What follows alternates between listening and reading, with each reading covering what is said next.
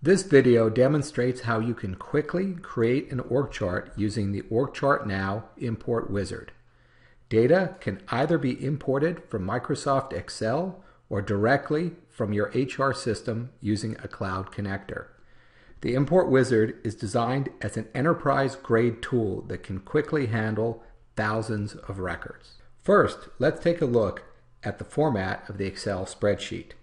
The required fields are Person ID, Supervisor ID, Name, and Title. The Person ID field is used to uniquely identify each person. The Supervisor ID field is used to specify each person's supervisor. For example, Charles Iceland has a Person ID of 1176. His Supervisor ID is 1001, which corresponds to Joshua Jacobs, his supervisor. We've also included an Is Assistant field, which is used to automatically format assistants in the chart. Additionally, you can add any number of additional fields. For example, department name, location, employee status, or even email address. Once your spreadsheet is complete, upload it into your OrgChart Now account. Next, launch the import wizard and then select the Excel connector. First, click on the Import Data button to select an Excel file. Optionally, you can filter your data to include only a particular branch or department.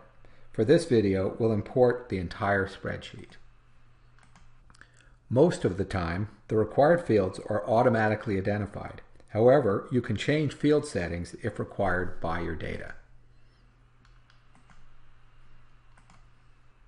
Since our data set contains over 250 records, we're going to break it into multiple pages. We'll name each page using the department name. We'll break every 2 levels, and we'll set the minimum number of boxes to insert a break at 10. Chart templates use data-driven rules to automatically format boxes within a chart. For example, we'll use a vacant positions template to highlight all vacant positions in red. The last step of the import wizard is to set up the master page.